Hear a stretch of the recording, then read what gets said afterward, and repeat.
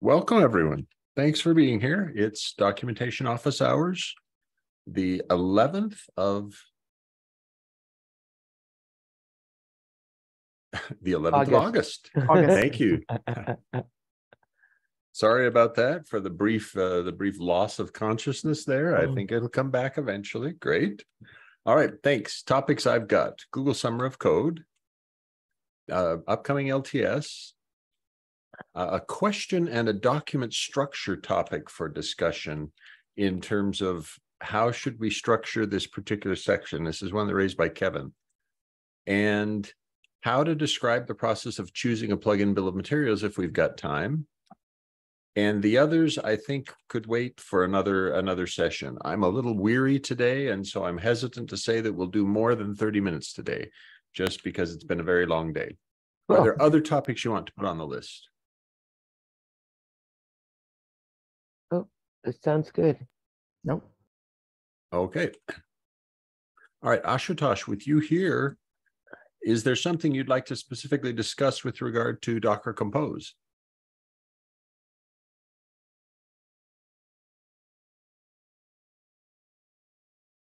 Ashutosh, you're muted.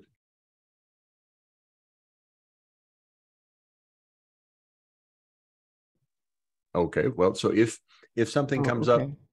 There he is. Oh, go ahead, Ashutosh. Is there something you wanted to specifically show to us or bring to this session of Doc's office hours?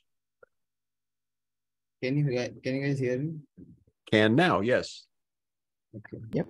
So I wanted to discuss about how eventually we'll work for documentation to update for the Docker tutorials. Okay. That's the main issue. All right, so let's I think that's a good one to discuss. So what we have today, we have a GitHub repository for Jenkins.io that includes the tutorials, right, with all their details. And we have Docker containers. Whoops. Containers provided for each weekly and LTS release. Controller, we have Docker containers provided for agents. And I believe you're using SSH agents, correct? Yes. Okay. So, however, what we, and then the other thing we have is an awful, ugly, horrible set of instructions. Okay, that's unkind, but we've got a very How do you really feel? Yeah, we've got a complicated set of instructions, right? Is that a good way to say it, Ashutosh? Yes. So what we want in the future is we want all those first three things, but then we also want, I believe, Docker containers for use by Docker Compose. Is that correct, Ashutosh? Yes, so that the user does not build does not build the container. Yes, so right now we are using my personal Docker Hub repository for this. Sorry, you're using, say that again. I didn't hear what you were using. Right now we are using my personal Docker Hub repository for this, hosting the images. But in future we'll shift to the official Jenkins one. Okay, but so you're already storing the containers today? Yes, right now we are using them as images. Good. Okay, so we just need to enlist help from the infra team to create a repository for the container definitions, and that's currently in your account, I assume. Yes. We have also created GitHub action files for whenever there are changes to the Docker files, it automatically creates and updates the images. Okay. Do we need a policy for how many old ones we continue to hold up there? Usually we just keep them all. So with every other container set we have, we just keep them all. The hoarder in me loves that answer. So well, and it's simpler because I don't know of a way. It's uncommon for people to dispose of old containers on Docker Hub. Okay. Okay, so Docker Hub location for the container images. And that's currently Ashutosh's personal. Good. All right. Then once we have those, we'll need a pull request to Jenkins.io to use the new container for the tutorials. And let's see, I don't recall if we had it in the install guide or not. I think we did, right? We do have, I think. Okay, yes. Good. Does that describe the future state well enough? Yes. So I wanted to ask questions about how exactly should I create the pull request? Like, should I create one big pull request containing everything, or should I separate it out in small batches? So Mark prefers small pull requests, one per tutorial, one for the install guide. And I'd rather we have one arrive and it be reviewed before you do the others in case there are some surprises. So what about the old instructions? Do we need to retain those any place for anybody who wants to use them, or figure that anybody who would choose that is such a mutant that we don't want them messing with Jenkins anyhow? I don't think we need to retain the old ones, but we'll have them in GitHub's history, in the Git repository history. So if we need to bring them back, we certainly can. Okay. So Ashutosh, does that answer your question in terms of pull requests? Yes. Okay. And I also wanted to get your views on another thing. Okay. Like one of the tutorials contains like highly depends on the Blue Ocean plugin. And we were thinking that we will avoid using Blue Ocean plugins since it's not being updated. Okay. But since that one requires it highly, we were thinking of not updating that one fully. We are trying to get rid of Docker and everyone, every tutorial. So we are thinking if we should update that tutorial or not.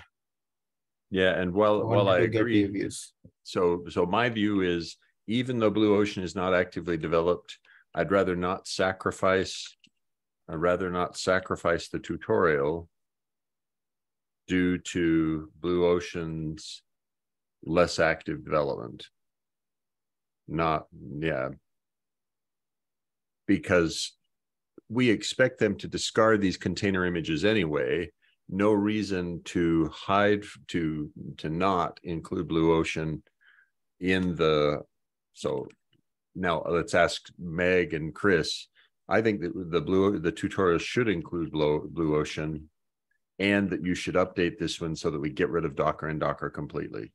But if that's huge, if that's bigger than will fit in the time you've got, I understand if that one doesn't make it. I would agree with that. Yeah, I still think Blue Ocean is a great way to get started with Jenkins. Yep. Yeah, okay. I also like Blue Ocean when I first used Jenkins. Well, so I'm now strongly partial to Pipeline Graph Viewer, but I'm also a very different user than the first-time users, right? I am not a first-time Jenkins user. The thing I like is there's a bunch of just tedious crap you have to do to get where you can make anything happen. And with Blue Ocean, that becomes very easy. and you can see what Jenkins is. And I think you pretty quickly see that Blue Ocean is pretty cumbersome if you wanted to use it for production, but right. And you have a good point. And Ashutosh's work actually reduces a big chunk of the tedium in the setup process. It doesn't magically make Jenkins' job definition easy, etc. So yeah, fair. Good. All right. Ashutosh, what other questions do you have?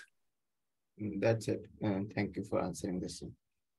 And, okay. I'm also thinking of including Blue Ocean because when I first used Jenkins, the first tutorial I saw was with Blue Ocean. So yeah, I like Blue Ocean. Good. All right. And I understand if your mentors say, hey, but Blue Ocean is kind of not an actively developed thing. They're correct. It's not, but it works. And it works well for the tutorial. Great. All right. Next topic then, version documentation for Jenkins.io. So Chris, I believe Vandit is still planning on a demonstration next Wednesday or Thursday? Yep, and also maybe another demonstration to Docs Office Hours. Oh, good. Next Okay. Friday, so it's like August 18th. Oh, good. All right. Yeah. To Docs Office Hours Europe. Europe, yeah, because like he can't make it to this time, so. Oh, good. That Kevin would love to have. Kevin and Bruno both, I'm sure, would enjoy that. That would be great. Okay, I'll be there too. All right. And so you say you're planning for that next week? Yep, next Friday. So that will be the 7th. Or is it Thursday? 16th. Yeah, it's Thursday. It's Thursday. So next week, August 17. Okay. 2023 EU time. Yep. Great. Excellent. Anything else on version documentation? I think today is the first meeting after this exam that we're going to talk about like how to fix the entire site because there's some issues with it still. But tomorrow's meeting will carry on and we'll talk about like how to proceed with the block feature. All right. Yep. Very good. Okay. Okay. Anything else? Probably not. All right. Thanks, Chris. Thanks very much for your leadership there. You're welcome. So on GitLab plugin modernization, next meeting on that one is in about 12 hours. And Mark's testing still has some questions. I just posted them, but the code is working, right? So that's good. Yeah. And it looks positive. Okay. Great. Anything else on Google Summer of Code? No. All right. Next topic then was upcoming long-term support release. We'll release it. The release candidate released Wednesday. And ready for people to start testing. The changelog and upgrade guide pull request is available. Needs review. I haven't reviewed it yet and probably won't be able to review it until after I return from vacation. If others can review it, that'd be great, but it will need to wait. Any questions on LTS? Okay, so now we've got a structural question, and this one is a Meg and Chris, in particular, with your experience on documentation structure. This is for your consideration. So we have on the Jenkins documentation site a number of documents that are not directly linked into the left side navigation. So, for instance, if we look at Linux, and we look at the prerequisites document here, you'll see in the section called prerequisites, there are links to hardware recommendations, links to software requirements. And these are useful and valuable policy documents, right? They talk about hey, we only support Linux versions that the vendor supports. The Jenkins project won't support unsupported Linux versions. We only support certain servlet containers and certain specific versions of those. Useful things, but they're nowhere in this index on the in the navigation on the left. Now, Kevin noted, hey, maybe for this, that's okay. But then we've got some other things that are, for example, the upgrade guide from Java 8 to Java 11, the upgrade guide from Java 11 to Java 17. Eventually here in the next few months, the upgrade guide from Java 17 to Java 21. And those are not linked anywhere immediately obvious, at least, but you have to get lucky and find them. Usually it's updating to Java 11. And even that didn't find it. So update.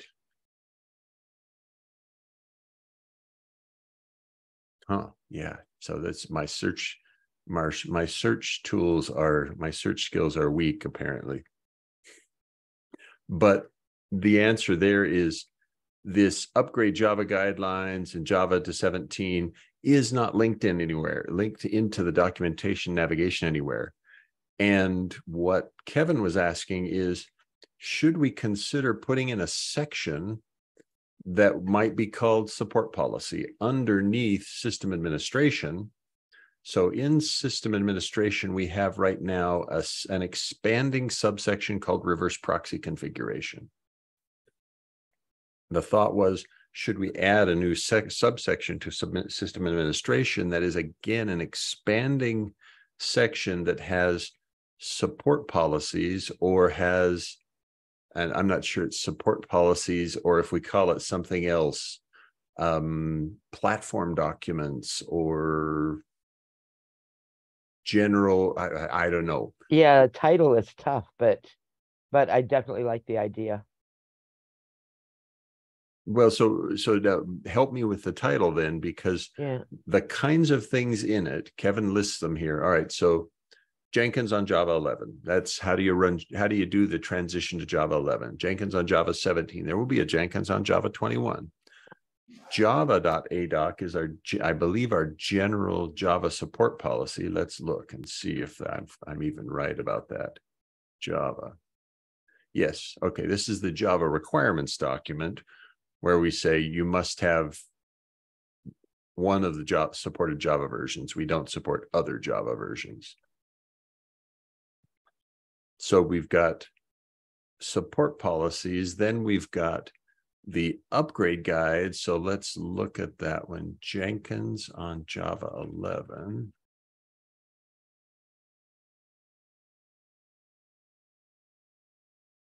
Apparently not.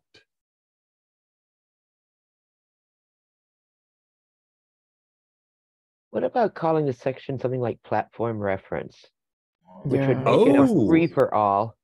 But that is the point. I mean, if this is if I'm a new administrator installing Jenkins for the first time, this stuff isn't that useful, and I should be reading the guides that'll point me to it when I need it anyhow. Yeah. But this is something that an advanced, experienced person might need to go to regularly. Is it references or weapons? Platform weapons. Good question. Okay, so we generally have used gerunds here in the heading. So viewing, backup,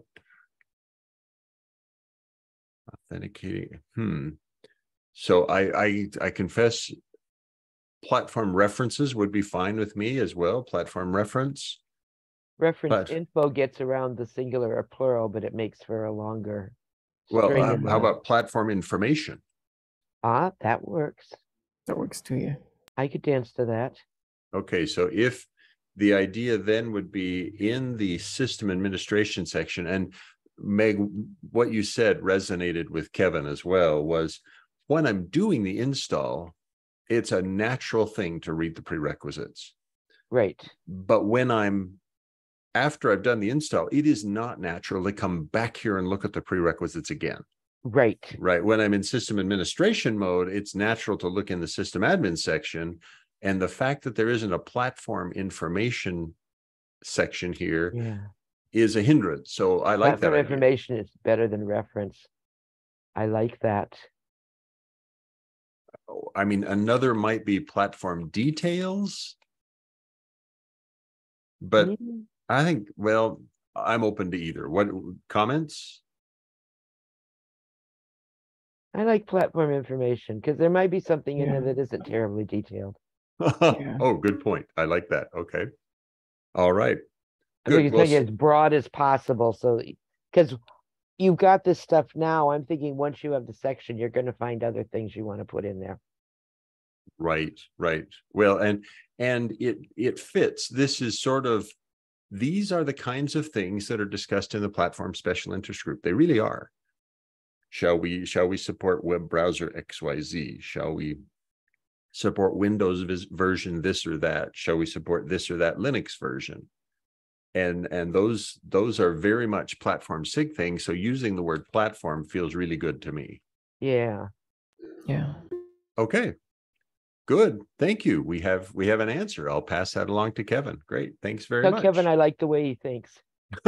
I will pass that along to him as well. I've noticed that before, but this is very, very good. Great. Yeah. All right. So next topic, and this will probably be our last topic because I'm sort of running out of gas. I'm running out of steam here. But this one is an open question on how best to describe a complicated technical topic. So here I'm going to open it and let's look at it and talk about it because I want some coaching. The submitter on this gave some good ideas, but the real challenge here is I'm trying to describe something to a developer that is, at least for me in describing, rather complicated. Okay, so here's the story, how it goes. Jenkins plugins have versions, right? And their versions have different capabilities. Usually it's that a new version gets more capabilities than an old version did, but not versions always. Are right. Versions change, and those versions, one of the complications for a plugin maintainer is that when I'm writing automated tests that depend on other plugins, I must explicitly list the version number of those other plugins. And that becomes nightmarish to manage because I have to find the set of plugin versions that all work together. So we have this thing called a plugin bill of materials that avoids that problem by generating a set of plugins that are known to work together. And so this plugin bill of materials is very helpful for me as a plugin maintainer. I insert this little bit of thing into my plugins pom.xml file, and magically I can now refer to a plugin without caring without having to specify the version, because the version is embedded in this bill of materials. Okay, so you go ahead. Question? Seems nice. Oh yeah, I love it. And in fact, we use it in the GitLab plugin. We use it in many, many, many plugins and are very, very happy with it. It works very well. However, the question came from this person saying, what's the value that I put here? Because notice the ellipsis there is admitting not clear what value you should put there. Yeah, not explicit. Right. And the reason it's not explicit is all right, on one hand, new releases of this thing come out all the time. So let's go look at those new releases. For instance, we're going to scroll down here and look at, here are the releases. So a release came out yesterday. And another, and you'll notice the release number is not some immediately obvious number. It's complicated long string of bits. And last week there was a release, and the week before that there was a release, and the week before that. So however, these releases are tied specifically to a subset of the total available versions. And that's where the explanation gets complicated. Okay, so what Kyle Leonard asked was, hey, how do I choose the version? And so I tried to explain it. And he asked some questions. First was, hey, I know what the artifact ID is. Should I choose the one that's like my Jenkins version? So up here, bomb-2.387.x is like Jenkins 2.387.3. So it's good that those match. And my answer was, it's good, but not strictly enforced. So it is highly recommended, but not strictly enforced. However, there is something that is strictly enforced. When I choose a bomb line or release line, there are numbers that I can't go bigger than because we stopped doing bill of materials releases on those older lines. So this 346, the last version was this, and then releases on that line stopped, while releases on 361 continued until this point, and then 375 until this point, and now 387 is active, and the 2312 that's listed here is actually already out of date. It's now 2329. Okay, so the complication here is how to describe how they choose the version. And now one idea is tell them to use Dependabot and let it do the work for them. And I really like that version, that choice, because that helps them get it updated regularly anyway. However, that doesn't help them choose the initial value for that version.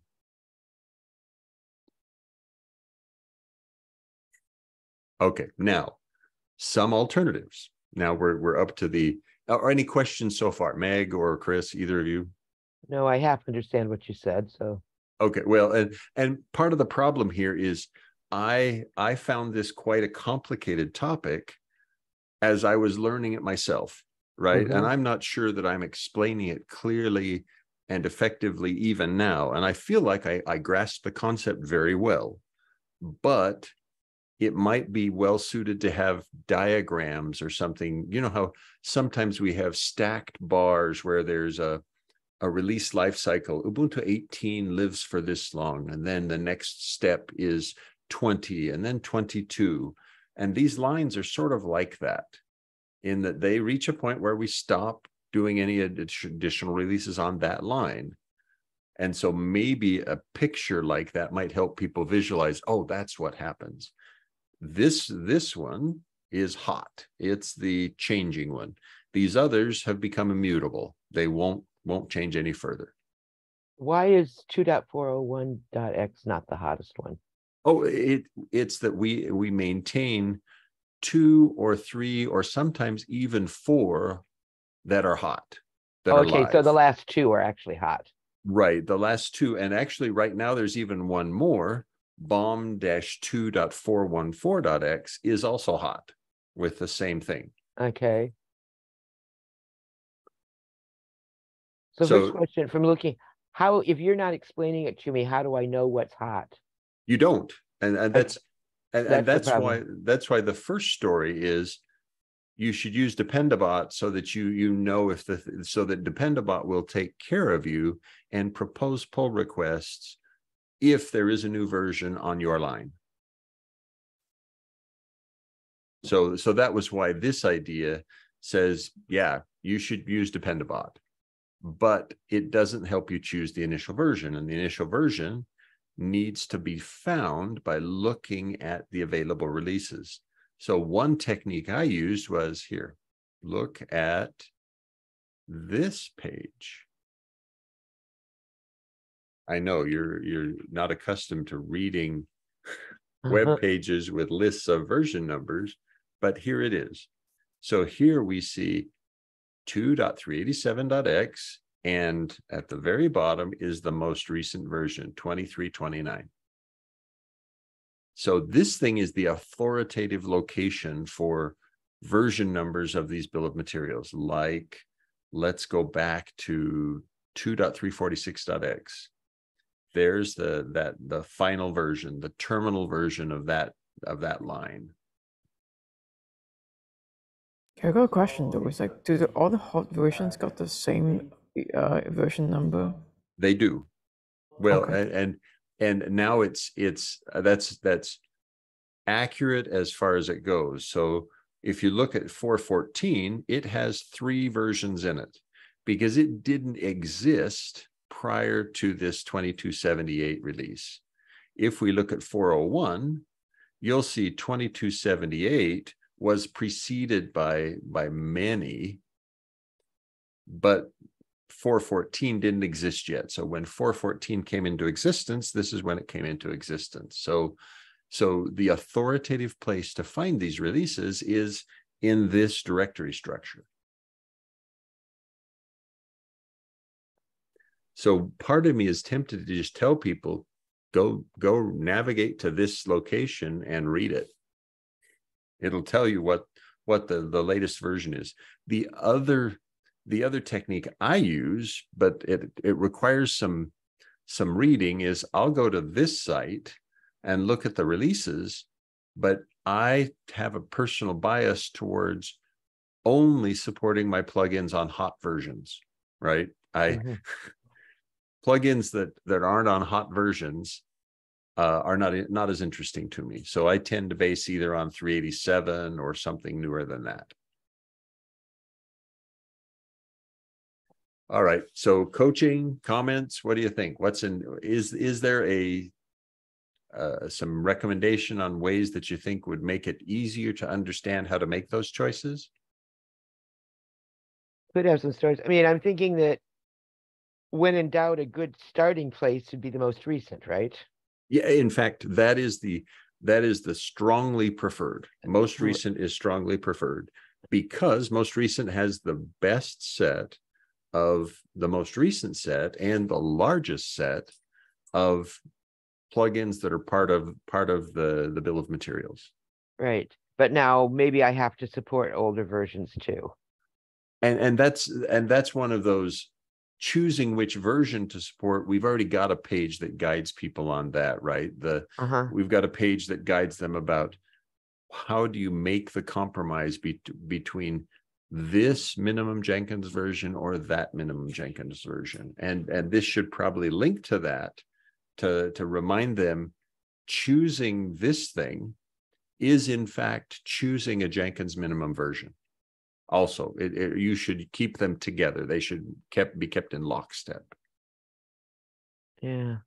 I think so you're not going to cookbook it, but it's a general thing that you could use. The way you explained it, written up, is pretty good. It's a soft thing, Start with the most current version, try it, and see what happens. Do some testing. For bonus points, use Robo to do a test, and compare those two and look at these lists to see and make sure you can understand what to see, I think it's like chicken sexing. It's like one of those things that's really, really hard to choose to tell somebody else, but you let them sort of watch how you would do that. And maybe even take an example of one and you say, I did this and here was the problem I found. And so by looking here and here and here, I figured out that this was the cause of the problem. And so I changed. Okay. Now, one of the things that I'd considered was just putting into this document, into this section here, putting into the top level README, this thing right here, examples that go back to the older BOMs. So import the latest BOM. We could put another subsection here that says earlier Jenkins versions, and then list 2.361 and say this is the first version to support Java 11. 2.346, this is the last version to support Java 8. And that would give then the version in those cases would be explicit and non-varying, right? So we could document that and say, hey, here is Java 8, the final version, the terminal version. Here is the first version that did Java 11 required. And this one is the latest BOM is the preferred. Now, another would be, we could probably use update CLI to script this thing to actually insert the explicit value there. It would just require somebody with update CLI skills to do it. Yeah. So maybe I talked to Bruno Verachten about that because he knows how to do that quite well. Let me make myself a note. But whatever you do, you're also talking about some maintenance here. Yeah.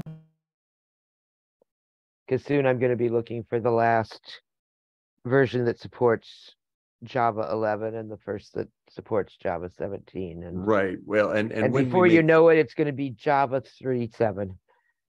Yeah. Well, I'm not going to go there, but okay, that's so update the version string explicitly.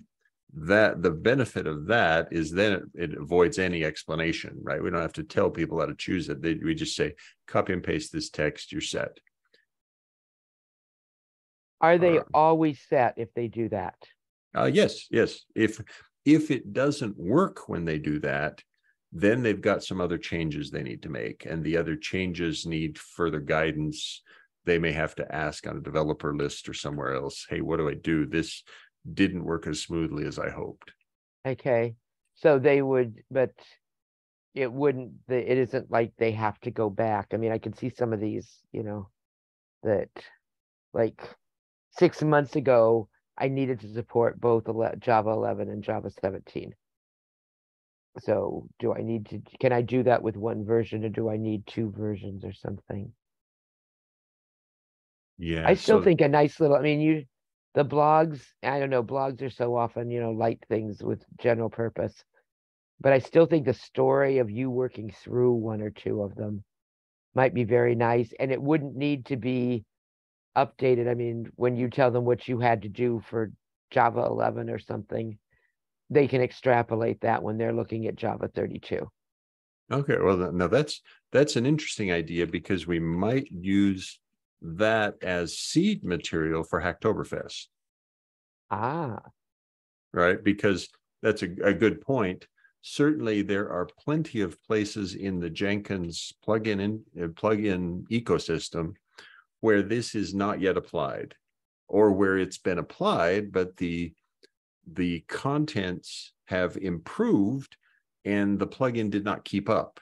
So they're specifying things they don't need to, and so it's good idea.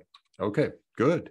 Yeah. But I always wanted to put a corner in the docs with like hints from the curmudgeon with Darren Pope's things that were always like not official, but make a persona out of it. Mm-hmm. And we should make a persona out of you too, because the two of you are obviously a good, you're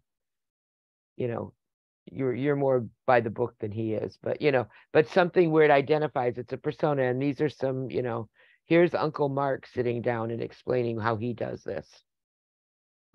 And it works, and you might come up with, not saying, this is the way you have to do it, or else you're going to, be a turn to the 8th circle of hell for life or something. But I do love Dante references. Very good. All right, thank you. That covered the topics I had. Any other hot topics before we close for that and let me get some sleep? Nope. Sorry, Ashutosh, go ahead. No, I just don't know. Ashutosh didn't say anything. Okay, great. All right, then recording will be available probably within 24 hours. Thanks, everybody. Have a great time. Sleep tight. Thanks. Yep.